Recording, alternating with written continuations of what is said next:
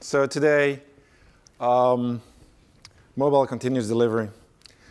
The background is that after retiring from all the DevOps days, I thought about a new challenge, and I joined a startup. And what the startup does, we make apps for TV shows. So not only the app, but we're also in the studio displaying the results, and the course of the show actually changes based on our input of the show. And then the people of the show themselves can kind of also override whatever the voters are doing or the people are doing. So this is kind of the setting I'm working in. So it's the app that has to work that 1 hour of the show.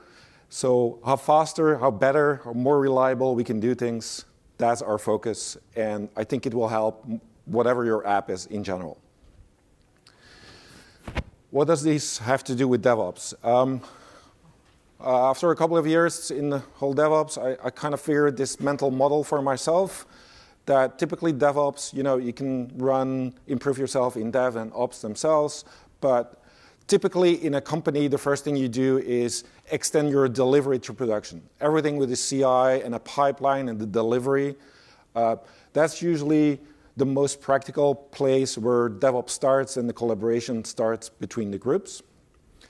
Once you have the app to production and you're improving that part, typically the next phase kicks in is how can we get all the information from the running app back to the people from the projects. Logs, metrics, all the self-servicing, so we can give them feedback to the project.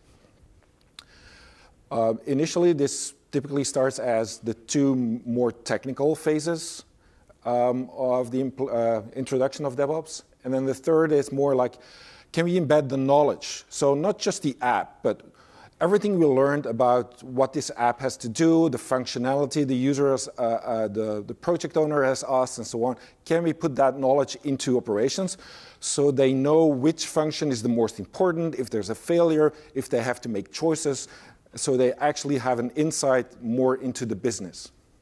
And then once this knowledge gets transferred to the operations, and you're running it, it's getting all the insights like analytics, what are the users doing, why they're doing, so you can actually improve what projects need to be doing. So for me, this is the mental model for areas of DevOps. And so when I went into the mobile space, I said, OK, let's try to work on each of these areas and see what we need to improve. To be honest, my first thing was, how hard can it be? How different can it be from websites?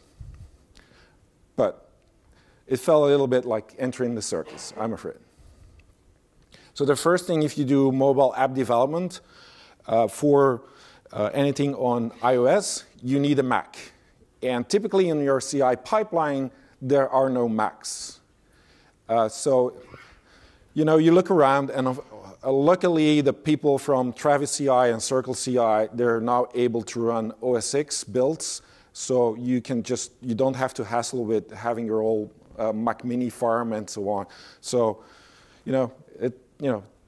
typically it starts like that. Let's put it on a Mac Mini, but you don't want to worry about all that stuff because we didn't want to worry about all the other stuff anyway. So.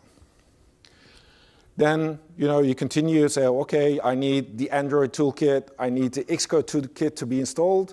It's a little bit tricky, but it can be automated. I'll leave it like that. But, even that, you can automate.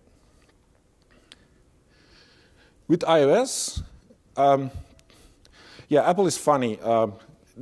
They make you jump through hoops with certificates and code signing and so on. It feels a bit like Puppet and certs, but that on a side note.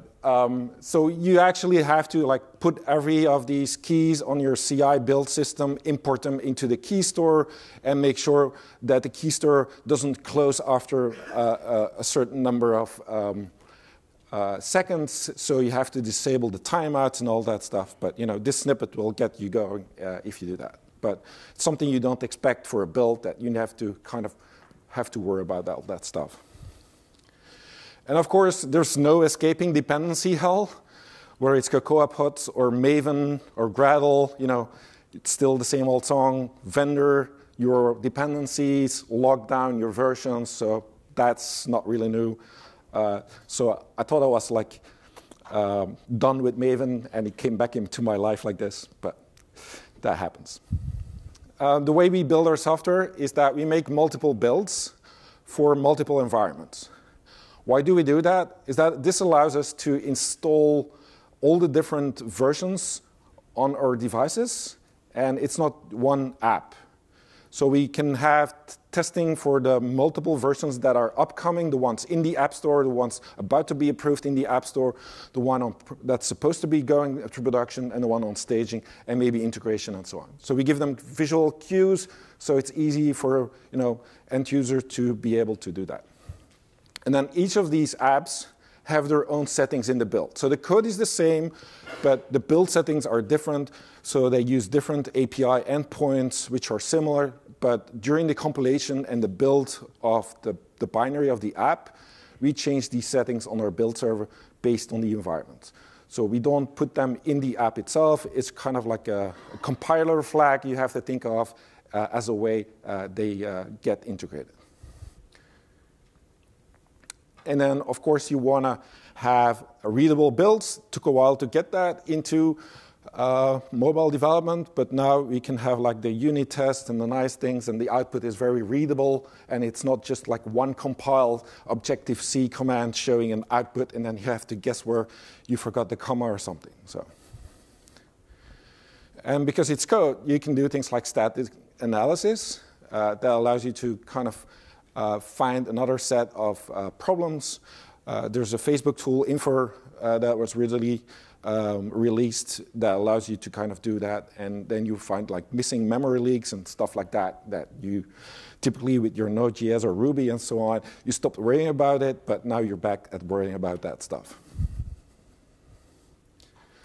And then for mobile security, I'm not saying this is the global security check. What most of these tools do is they look at your dependencies, whether you're up to date with the versions of the things you're building. I haven't come across a more in-depth tool. Of course, you can do fuzzing and that stuff, but not something that I haven't found like a tool that really like does vendor attacks that easily is integratable in our CI system. So now we got the build with the different system settings for the different environments. And then you think, OK, I have this binary. I'll send it out to somebody to test it. Guess what? Apple made another hoop. And you can distribute the build, but the build you have to say for which device and which, not user, but which device is allowed to run your build. So the next thing you have to do is you have to hassle all your users and ask like, hey, open your Mac, insert your device, tell us the UDID, and then you add that to the list of devices that's allowed to run your test builds. I'm not talking about the App Store builds. That's a different mechanism. But for the actual test builds or ad hoc builds, you have to manage that system and so on. There's a way around it with an enterprise version of, but you have to pay extra. And one of the things is you can only be in one enterprise account on Apple. So again, another set of hoops, but this kind of gets you around. Like I told, you can automate that and list and add things to thing. It's basically like almost like screen scraping the APIs. There's no official Apple API, so all these tools are kind of like, hey, we'll build something on that and see if that keeps working. From time to time, they change things, like they put a little flag that you have to say, OK, I agree with the terms, and then the tools have to refresh themselves to make that happen. But so this is kind of the sorry state of tools in the space, I'm afraid. So the end user actually has to install one app, which is the beta test app or a similar thing, and then it lists all the apps the user has access to. So he can update the new version, he can switch to a previous version, and easily work from there. So once you get the enlistment of the devices and the users, this is pretty straightforward. Also, when you start the app, it will say, there's a new version available, do you want to update? So that's kind of neat to get that working. So for us, this was super important. We didn't start with writing tests in our code. For us, the most important thing was to get it to the users or the people who have to think about the concept of the app. Because for us, it's a creative app, so the concept can change a lot. So we typically defer writing tests until that concept settles down, but it's more important to see, will the concept work? Is it something funny? Will it work? And so the prototypes are distributed that way as well. So the first commit we do goes out to the users. I mean the test users or the people who have to decide on the functionality. And then to make it easy to give them feedback, we add a little thing like you just shake your device, comes up a feedback form, you type in, okay, what did you like, what didn't you like, and you get the feedback. Immediately, we also get the version that we're using and stuff like that. And it did happen that a customer didn't have any device. So you're able to use your simulator builds and upload it to a tool like appetize.io so the user can actually do it in a browser. Sometimes pretty nice because then you don't have to do the dance of the users register their devices, and you can kind of easily distribute your app to a broader audience. And then you can take it one step further. It's record the session while they're doing it. So you can actually see they clicked on that button, CPU, memory network, all that stuff during your session. So if he says, I have a problem, I hit this, and then he has a hard time describing it, just look at the session and we'll know what you've done. So super important for us, getting the feedback and then understanding when he says he has a problem, what happened. Like I said, we don't do a lot of testing initially, but we do scenario testing. So we have less of unit tests in the code, but more like run through of the scenarios. This could be a whole topic for a talk. Briefly, the idea is there's a few frameworks. Think about Selenium-like tests or the drivers to drive your mobile apps from remote. And the trick there is that it works on accessibility labels. So if you put accessibility labels on objects in your, not your DOM, but your UI structure, you can easily address and say, click this button and then do this, instead of saying, it's the third text field from the UI to the left and so on. So we typically just add immediately the accessibility labels, and by making them the same on Android and on iOS, we can typically rerun the same scenarios on both devices. There's a whole game there of subtle differences between devices, but again, that's for another talk. So once we have these scenario testing, we typically run them into simulators on our desktop. We use Genymotion for Android, which allows us to use, which is behind the scene has VirtualBox, and it uses hardware acceleration, so it's much faster than the typical Android device simulators. And it allows you also very easily to have multiple screen sizes, multiple OS versions from Android, so you can get like a test from that. And people are taking that further, especially for the Android thing. You can just run your device in a VirtualBox, whether it's some people have experimented using Vagrant or running Docker for running their Android tests, because spinning it up and a new version switching to different Android versions makes that easy. There's no equivalent for Docker, unfortunately, for OS 6 or iOS. But people have made like an API interface that is the Docker API, allows you to start up the simulators in a similar way on a Mac machine. So we got our scenarios, we tested them in the simulator, and then for us, because we go immediately to a broad audience, we want to test on one of the final, we're not doing this continuously, but when we actually submit to the App Store or the final submit goes there, we do a sweep across real devices. Why is that necessary, you think? Because you have all the simulators. Simple example, somebody at Samsung thought it was a good idea to change a few classes of the Android operating system and put them before in the class loader. So you wouldn't see that in a simulator, but on the device itself, it would just not work. So there's a lot of, I think Amazon recently bought AppTwak, but there's many out there. You can just say, run these scenarios that I created. I validated in my simulator, run this on this set of real devices.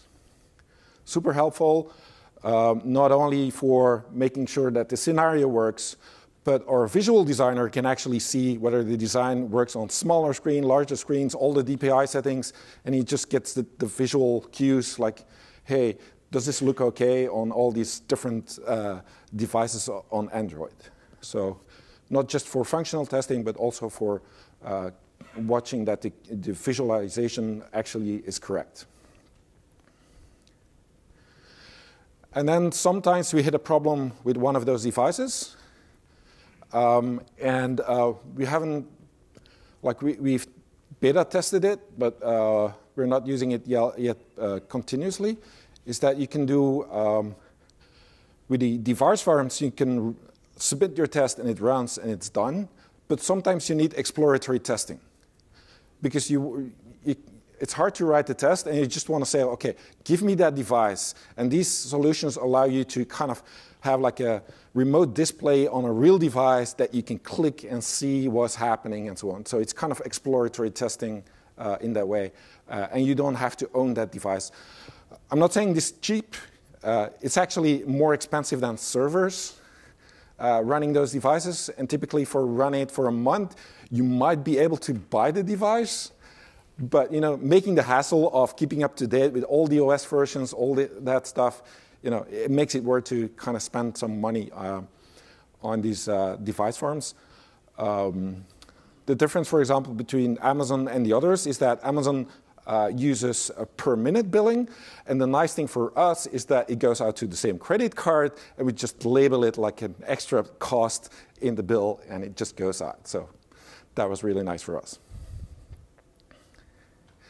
OK, everything tested, but the next part that we do is we try to see what's happening over the wire. So a lot of frameworks are used to download or do HTTP requests and then cache it. But sometimes we don't really know what this actually is doing. In the beginning, we used to do sniffing and see the URLs passing. Luckily, there are now a few tools that allow you to use Chrome developer tools and hook them up into your mobile app. And then you can just see the timings and whatever happens. So even the local storage of the mobile device you can connect to and see what's happening. So this kind of gives you the same level of tooling as you would be used of doing a website. And then, not immediately integrated, but on the device farms, you can often also select, do you want to test it on 3G, on a LAN speed, and so on. So you can select that. We use that for, or when we use the simulator, we use Charles Proxy to kind of see how the app behaves on slower speeds or packet loss or that. We do that exploratory, so it's not integrated, but it's one of the things that we do check before we go live.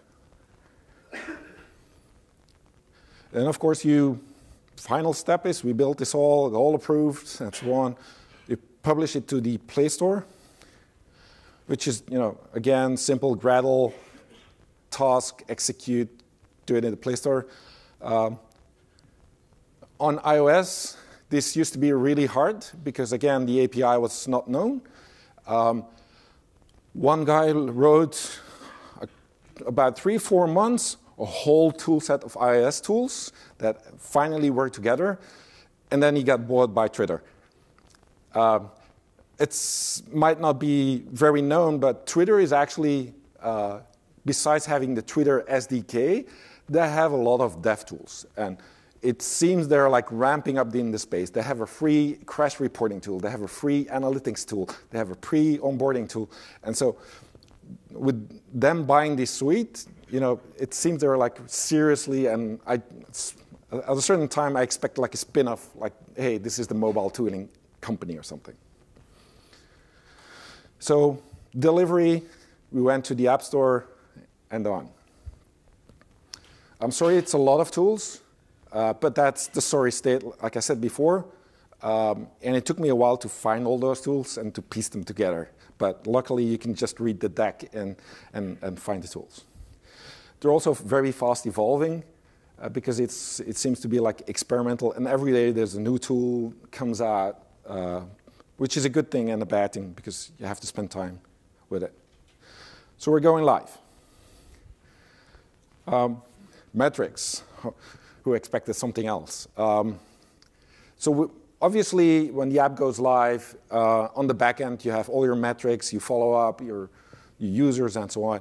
But one of the things that you also want to monitor is that the app metrics. How many downloads? So if you go to the App Store, their stats are 2 days old. So imagine going live for a TV show and waiting for 2 days to know how many users downloaded the app. You don't want to do that. So this tool, Fabric, owned by Twitter, you can see it in real time. You can see the crash reports in real time. We do follow also Google Analytics because they have more on the location and widespread and the reporting. The Fabric tool is really hard. They don't have good APIs for getting data out of it, so you can watch the dashboard. But now Amazon also has like mobile analytics, and that allows us, to also store it over there. And then we can just archive it in S3 so we have all the logs of all the users, what they did there as well. So app metrics. And then you want to track the network errors. So it's not just on the back end. You will not see that the client are experiencing errors. So we use a New Relic plugin that allows us to, that actually checks each HTTP request going from the app device itself, and that tracks the errors. In that way, we can see that sometimes in the morning in Belgium, Facebook is down, and we wouldn't know it. But we know that because we can see it from the user perspective. We can see that our ads network is down. We can see that our login provider is down, stuff we normally cannot see from the back end. We can see other things like memory consumption, but for now, we only use that during the tests. So it's a plugin in your app that sends all the metrics to New Relic, and you can see the memory usage and CPU usage from the app itself. So it's just thinking like, if you come from the back end, what can I measure? What can I do on the device itself? And apparently, you can do a lot. I talked about the crashes.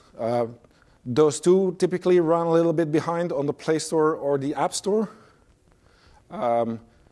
So we use another tool from Fabric as well that allows us to have instant tooling on whatever crash that happens. So we can see which device, the power state, the operating system, the memory the user had, all that stuff when the crash occurs. And it gives you like a stack trace exception of what happened at that moment. Super useful if it's real time and closing a bug. It's kind of like a ticketing system. There are bugs that you don't want to solve or you wouldn't know how to solve. So typically there's like 20, 40 that you just don't understand why they're crashing in a weird state in iOS or Android. But if it's very frequent, you know which ones to look for. In the crash reports, we also integrate like what user that was. So when the crash gets sent, we can relate that to which user had an issue. And because we not only send the metrics from our app and our device, we also send the logs from the device to our log system. Then we can correlate, hey, this user had a problem. This is what he did in the app, because we log what he does in the app. This is what he did from the API perspective. And we can just follow the trace and see what happened and what was the issue.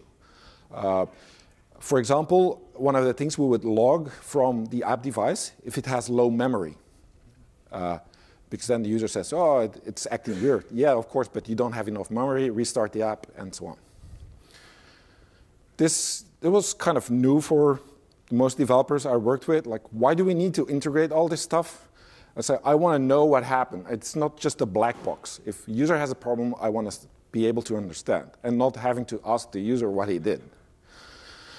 So simple search by email address will give me everything he did. So I can track user scenarios or like sessions, what he did. So the biggest hurdle there was to convince them that logging is not just debug and non-debug. It's level 50 fatal, level 40 warning, 30 info, and so on. So for them, it required to get used to that they were not just doing debug or non-debug. And we even have a way of remotely enabling when a user has an issue, and we have the user ID, email address, and so on, we kind of have a feature flag that allows us to remotely increase the logging for that user. And when the user starts the app, we have it send the iOS logs of everything it did also to us. Not just what our app or our API did, but maybe other frameworks. We can increase the debug level as well. Same on Android. And when we go live, the other thing is, especially with TV shows, just watch on Twitter. So hopefully then we can relate that username with something in our logs, and we can find, hey, what was he doing? And we just start replying on Twitter or wherever. The worst thing that could happen is that he actually goes to the App Store and says it's a bad app. So you totally want to avoid this. Why? Because in the Play Store, luckily you can reply, but you lost all context of that user. At what time did he have an issue? Like, what was the state, and so on. So it's really annoying. But the ratings are useful still. And of course, we integrated that, and we get that in our Slack channel when somebody puts something as an error or an issue. So it's like part of our Slack channel of information that comes back.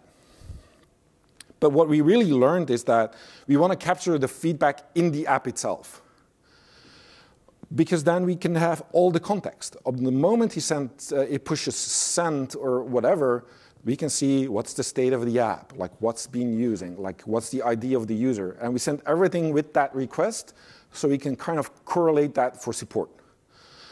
It just creates a ticket in our system, and then we can start replying. We can even live chat with the user. So we've moved them away from the App Store, and we just gave them a way to give feedback, and we can see what OS is he using, like what's the last thing he did, like the logs that he got. So it's a lot better way to give support. And then when we have solved the issue, oh, OK, so this is like an example of the live chat, and it really works. Like the apps that we launched it for got better ratings, because they stayed in the app to give the feedback. And once we got the feedback, we have a way to triggering them to do a review in the App Store. So when they're happy, then we redirect them to the App Store. A little side note on like reviews and ratings in the App Store. Those stats get reset every time you push out a new version. So the more versions you push out, the more chances you have to get the ratings better. It's like a simple side effect. You don't want to push every day. That's another story. But we also want to notify the user in the app. Seems something trivial, but you learn by hard way. Hey, shit, something's down, and we have no way of communicating it with the app. So typically, we have like a maintenance message. The apps read it and then display it in the app. If not, like you get like a lot of requests or people angry and so on. So it's just giving feedback. And then whenever we hit a problem, we put it in a frequent asked question, so at least they can read, and we can update that live. So we try to prevent new questions about that. Another problem we were facing is that the version drift. There's no consistent way to have people upgrade the app. So we build it into the app, a way to check what's your current version, and we show the user a display dialog to do that. Why is that important? With the web, that's kind of easy. I'm not talking about browser different versions, but the app version is typically the one that's live, unless you're doing A/B testing and blah, blah, blah. But this is more like, hey, especially on newer features, you want to push them to update. And lots of people have auto update on, but some not. And then you end up spending time for all those tickets there and say, OK, you need to upgrade, you need to upgrade. We haven't used this one, but apparently this solution just allows you to share your screen for support. So it's not just typing in the chat, but just do what you have an issue with. We'll look at it. That seems pretty interesting.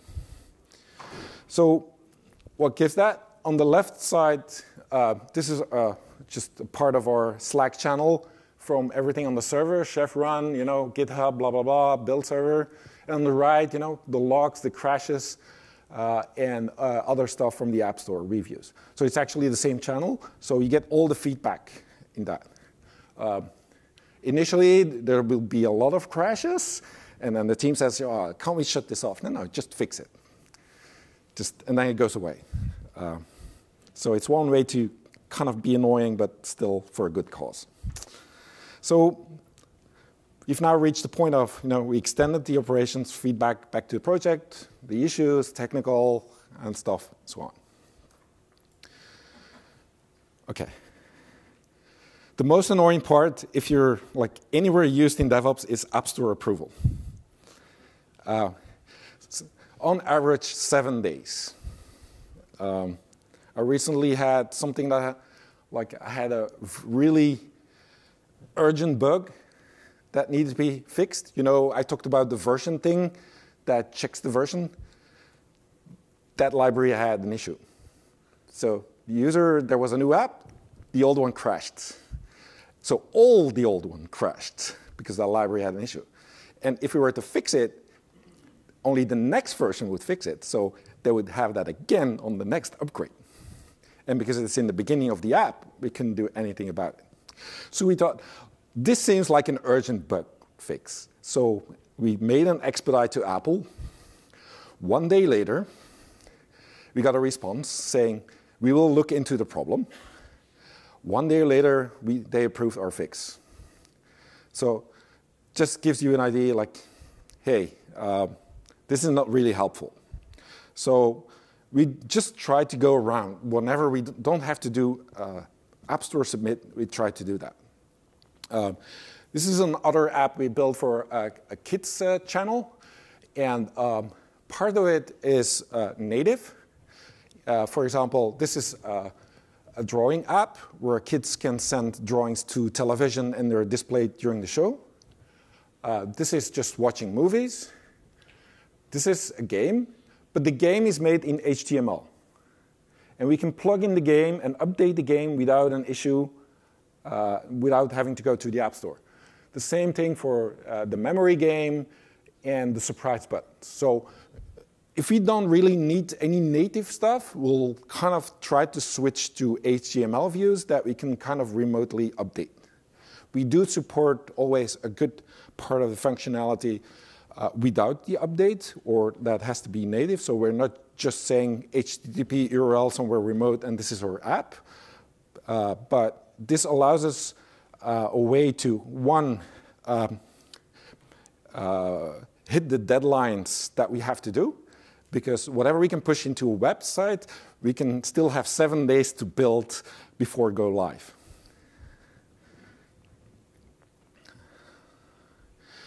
OK. Initially, we built the apps and just put them into the App Store. So the first thing we did, hey, OK, I want to do remote config. So it's kind of like all the settings I want to be able to change remotely. So the app starts up, read a remote JSON, plist, whatever, and then reads the settings and then reconfigures the app. Has been really helpful. The next thing is anything that's localization or strings or whatever, move it out. You want to have something in, but you want to have a synchronized way to update the strings. Not because you had a typo error and you want to go to the App Store, resubmit. No. So anything of strings and whatever, we try to put out. All the imagery and so on, they have a local one built into the app, but they can be overridden remotely. So if they don't like the color of the button, or they don't like the image, we are able to do that remotely. This is a side note, but if you're doing all this HTML app stuff, Android has what's it called, Navigator, which is kind of a web browser, and they have a whole lot of versions. So we typically package Chrome within our app, so that we get at least a compatibility layer that we don't have to worry about all the different flavors and versions of the HTML. And then we started creating a bridge between HTML and the native. So we can send events from each of the native apps and the HTML apps, and they can trigger events between each other. So this allows us to, for example, build into the HTML app a close, that it actually closes the web view and then starts something else into the app. So it's kind of a signaling way.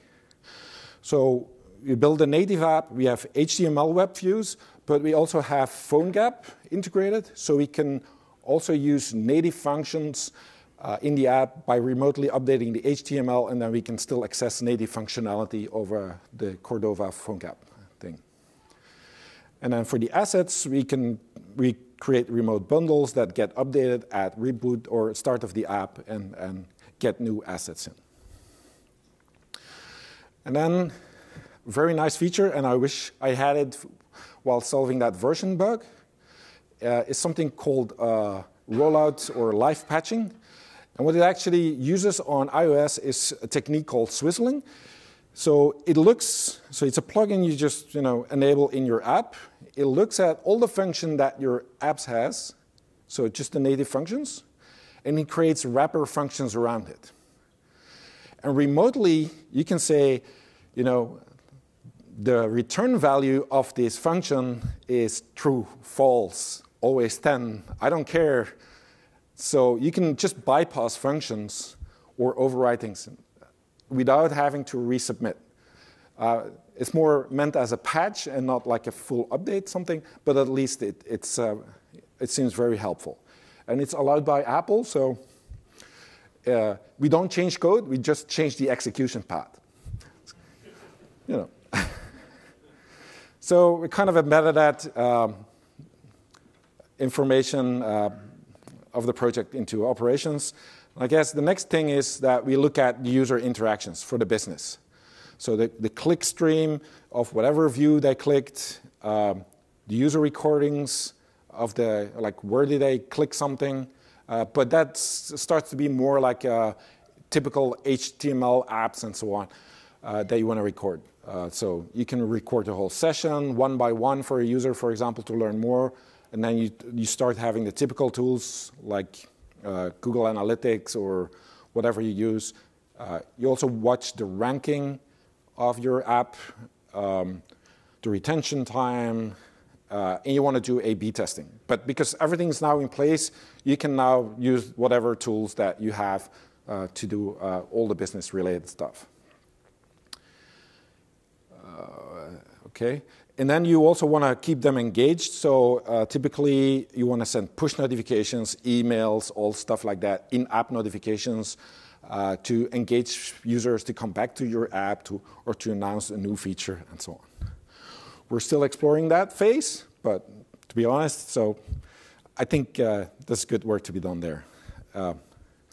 So in a nutshell, we kind of are now to the business, and we can give them the feedback that they need to decide on new features, what the users want, what the users like or not. So for me, it's kind of felt like if you have so much fun creating a mobile delivery app pipeline, so what's about Internet of Things? So I'll leave it here, and maybe next year I'll come talk about that. That's it. That's my talk.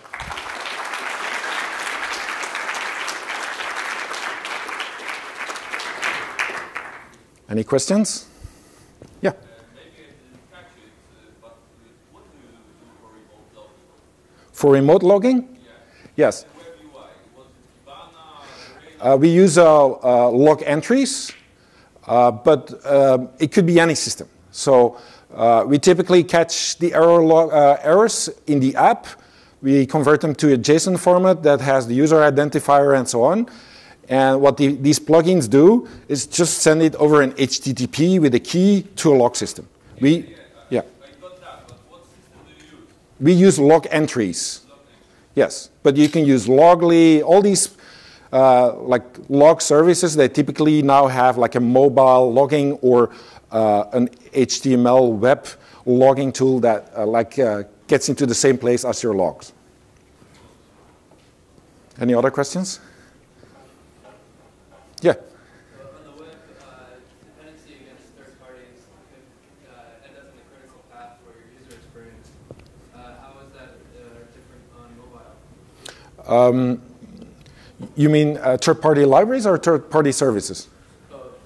Okay. The startup time and the lazy loading at boot, or the lazy loading during the experience. Yeah. Most of the services we use remote are for, I think, like logging and metrics and so on.